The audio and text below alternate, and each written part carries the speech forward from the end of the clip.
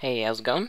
This is Creation from DC, and this is one of our first creations that we've made so far. So, what this is a multi-person combination lock, and we've currently got 4 people in, but three signs, okay. So, these are the combinations because I can't remember them. So, we're trying to use a 1, so 1, 2, 3, 4, 5. 1, 2, 3, 4, 5, simple 1. And number 1 lights up. Number 1, 2, 3, 4. You can add doors and stuff, we just add the lights for this.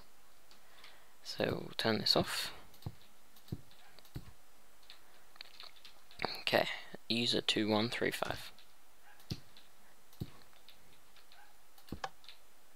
Oh, the button isn't connected, sorry, but yeah, 135. User 3 is 234. And user 3 is on.